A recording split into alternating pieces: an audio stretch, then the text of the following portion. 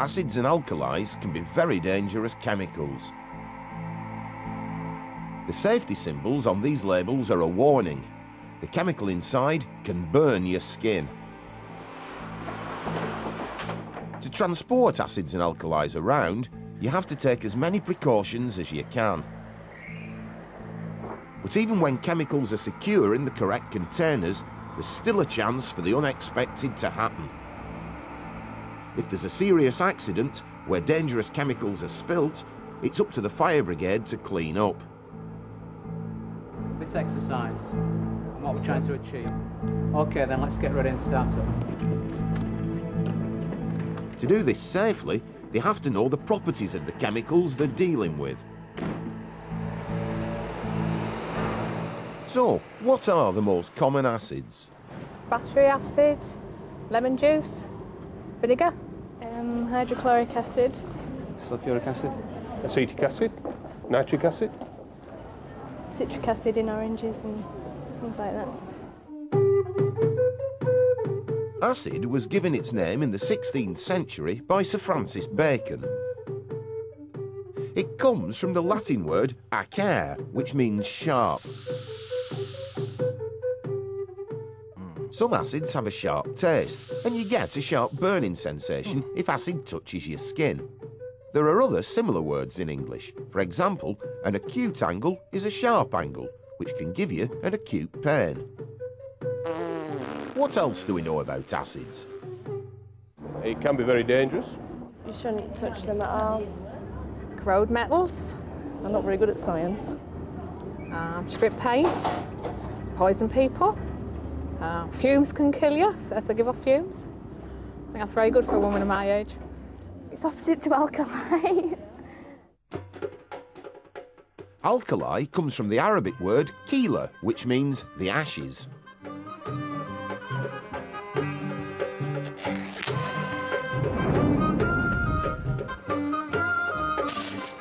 This was because the ashes of some kinds of wood used to be dissolved in water to make cleaning fluids.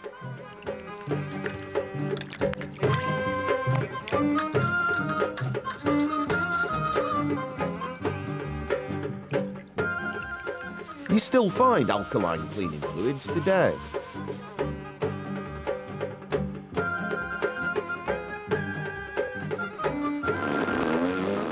So, what else do we know about alkalis? The opposite of an acid. They can burn your skin. All I know is that they neutralise the acids. Sodium hydroxide is an alkali. Sodium hydroxide is commonly known as caustic soda. It's used for heavy-duty cleaning jobs, like a block sink. Caustic soda is part of a family of chemicals called bases. If they dissolve in water, bases make alkaline solutions, so an alkali is a soluble base. Strong alkalis are just as powerful and just as dangerous as strong acids. A strong acid can be powerful enough to dissolve metal. Here, hydrochloric acid is reacting very violently with zinc.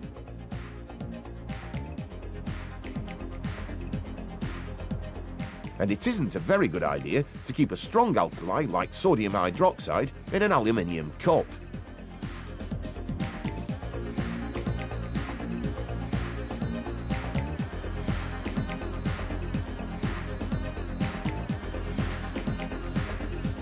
In the strong acid, the zinc has completely dissolved, and the strong alkali solution has eaten right through the aluminium.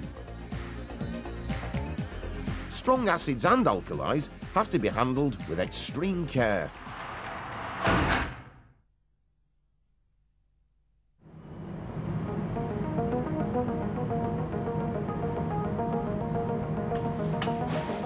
The chemicals in red cabbage can be used to indicate the difference between acids and alkalis.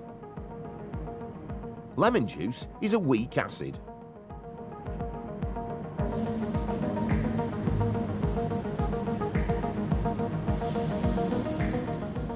And you can make an alkaline solution with bicarbonate of soda.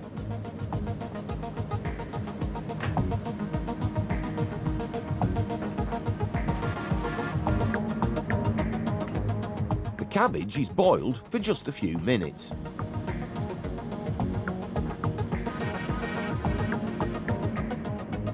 In water, the cabbage extract is purple.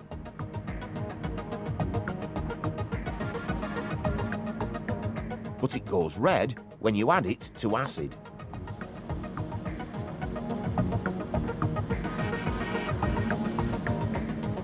The alkali makes it go blue. Cabbage extract is an indicator for acids and alkalis. But if you need to know the strength of acids or alkalis, you need universal indicator, which uses the pH scale. A solution with a pH of 1 is a strong acid. A solution with a pH of 14 is strongly alkaline. If the pH is exactly 7, it's neutral.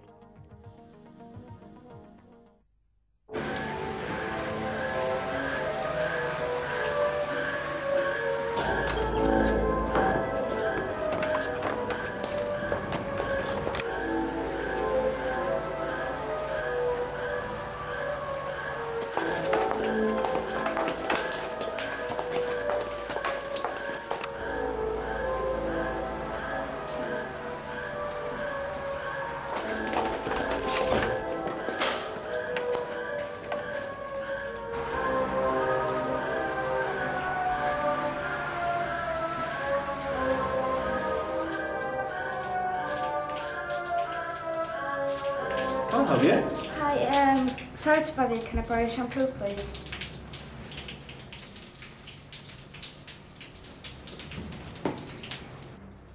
Where will shampoo be on the pH scale? Will it be strongly acidic or strongly alkaline, or somewhere in between?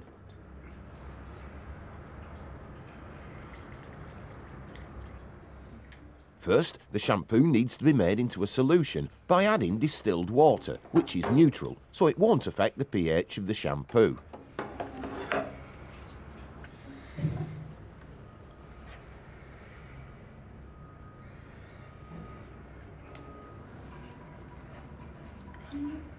This is a special kind of indicator paper, where you have to match up 4 coloured squares to read off the pH value. Number 6.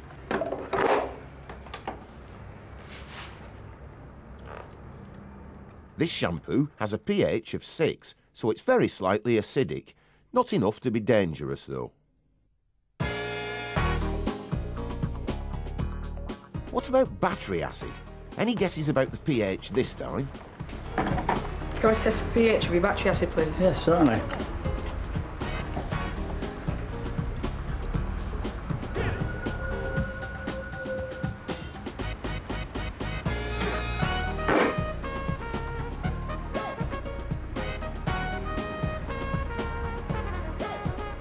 Again, the colour of the paper is matched to a colour on the scale. With a pH of 1, battery acid is very strong and has to be handled with care.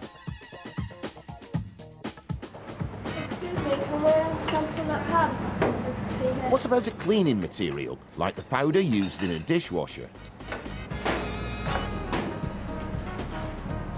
Do you think it's necessary to wear gloves?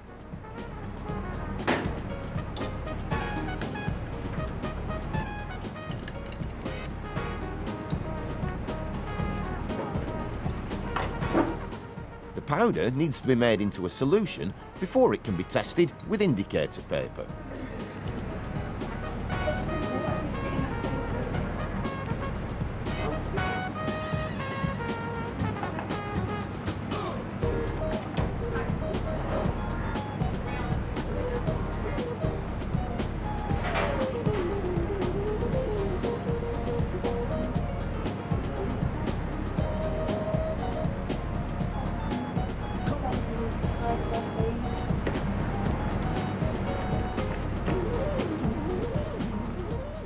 It's a strong alkali, so best not to get it on your hands.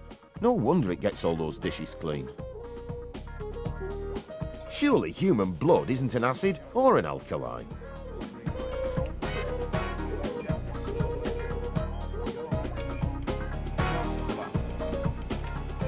This time, the pH is measured electronically.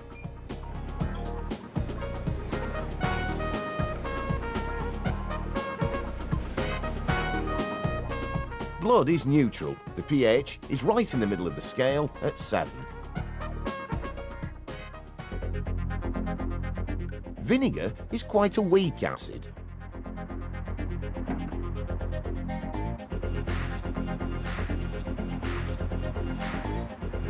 An electronic measurement gives a pH of about 3.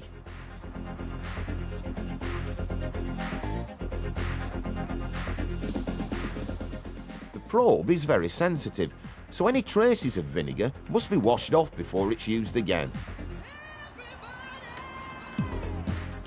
The tank of water is neutral, so it has a pH of 7. But what happens if he adds only a few drops of concentrated hydrochloric acid?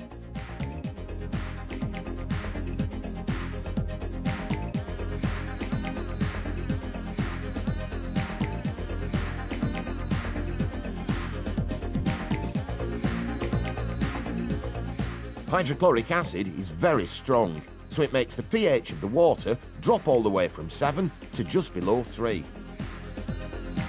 The water is now as acidic as vinegar. If a road accident involves a vehicle carrying acids or alkalis, the fire brigade needs to know how to deal with the chemicals safely. Firefighters prepare for this in training sessions, which are made to look as realistic as possible. First, they need to assess the risk to themselves and others. OK, mate, are you all right? Yes. Have you got any contaminants on you at all? No, not at all. Are you sure? Positive. OK, then you approach me now. Is this the product which is actually leaking down there? That's the caustic, yeah. Right then. And you're feeling all right in yourself? Yes, I am, yeah. If you can go with this firefighter, then we'll sort you out and we'll sort your problem out over there. After finding out that the chemical involved is caustic soda, they call on specialist advice to work out how best to deal with it. OK. XF, Training School 1 receiving over. Informative message, road traffic accident, 2 cars, 1 lorry containing drums of chemicals involved. 1 drum containing caustic soda leaking. Remember, caustic soda is another name for sodium hydroxide. It's a strong alkali, so before going near the spill, the firefighters need to wear breathing apparatus and a chemical-resistant suit. Once you're zipped up, gents, if you can go in, take a look at the container. If you can make it safe without injuring yourselves or being contaminated, make the container safe and bring the information back that you think's relevant. OK? Because this is a training exercise, the chemicals are dyed green.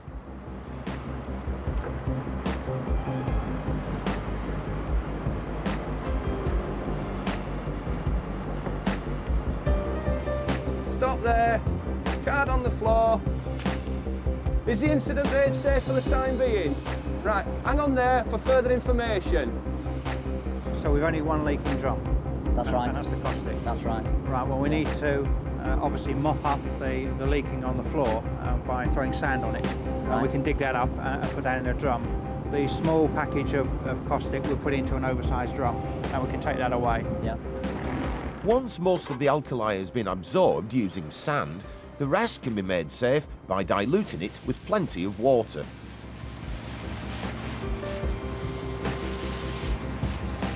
But contaminated water can get into drains and eventually into rivers, so dilution isn't always the answer.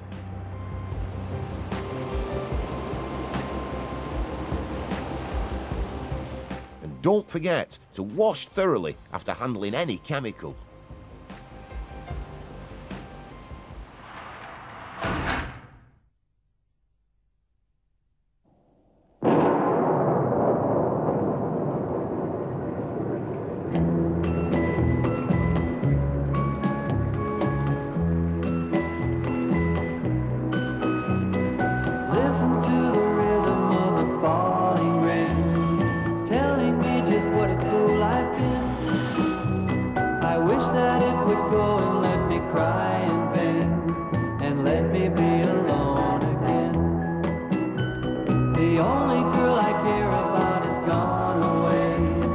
Looking for a brand new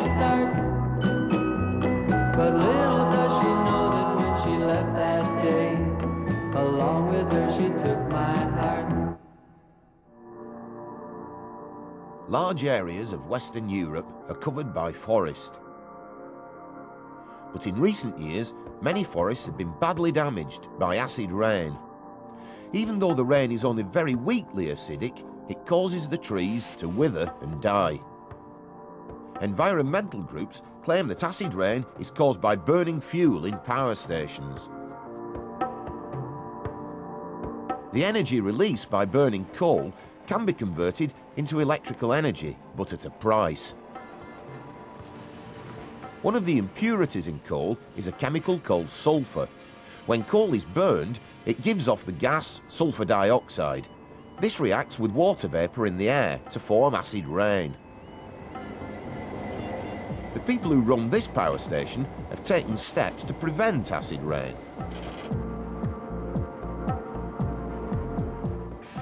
They use limestone, and lots of it. It arrives from a quarry which is 50 miles away. Limestone is one of the most common rocks in the British Isles. Its chemical name is calcium carbonate.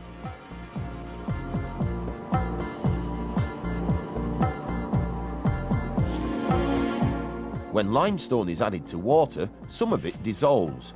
It forms a muddy liquid called a slurry, which is very alkaline.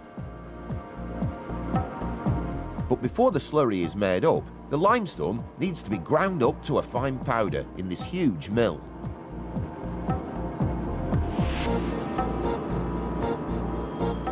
When coal is burned, the sulfur dioxide would normally go up the chimney and into the atmosphere. But here, it's sent into a giant reactor along these huge pipes, which are even wider than the Channel Tunnel.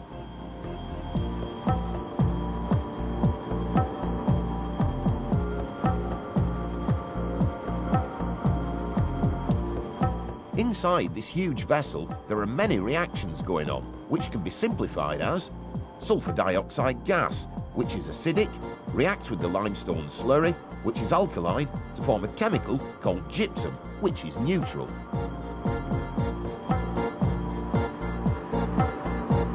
Another name for gypsum is calcium sulfate. Gypsum comes out of the reaction vessel in a milky liquid, which is neutral. The pH is 7. Once the gypsum has been dried, it can be made into building materials, like plaster, and used for covering walls.